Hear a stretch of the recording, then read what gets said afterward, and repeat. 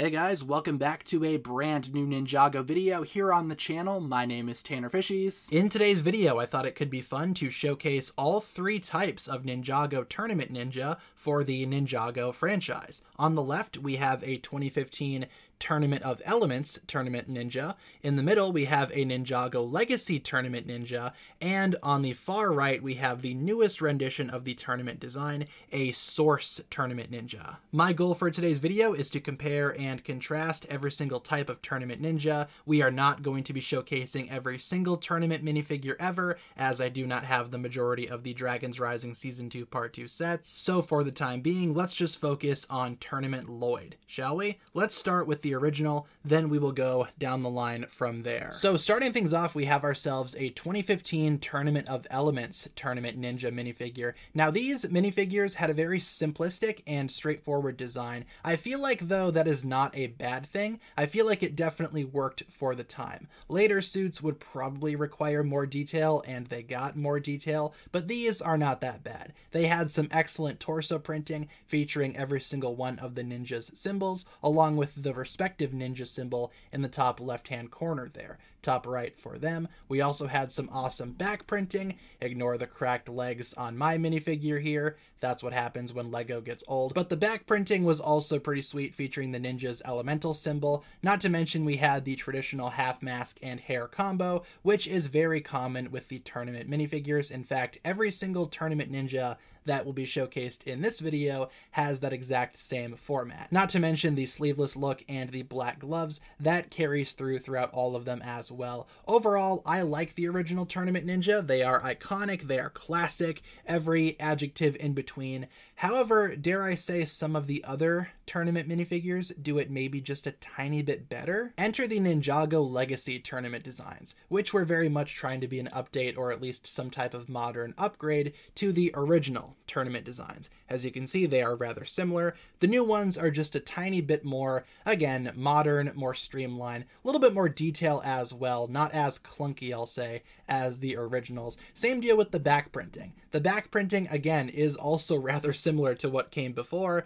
just updated and modernized for the current Ninjago Legacy audience. These suits never appeared in the show, and they probably never will appear in the show, but overall, I do think these suits are pretty fantastic all across the board. In my opinion, they are a huge upgrade to the originals, even though the originals, again, they are classic, iconic, whatever you want to say, but the legacy ones, in my opinion, just do the job a whole lot better. And here we go. Last and definitely not least, we have the Ninjago Dragons Rising Season 2 Source Tournament Ninja designs, which, like I said before, are rather similar to those that came before. For example, the hairpiece half mask combo with the sleeveless attire with black gloves. However, the Source Tournament design takes it a step further by giving the ninja a shoulder pad, which is a brand new piece for this year, and it looks really, really good. The back printing, let's take a look at that super quick as well, is similar to what we saw before with the other Tournament Ninja, having a symbol on the back, only this time every ninja has their respective source dragon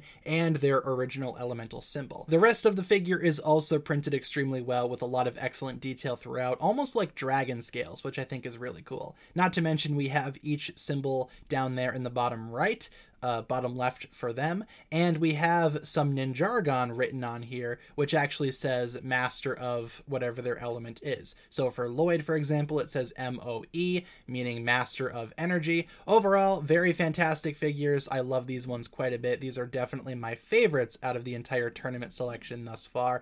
Of course, the other ones are iconic, nostalgic, everything in between, but I feel like the Source Tournament Ninja, they just add so much to the already awesome tournament concept.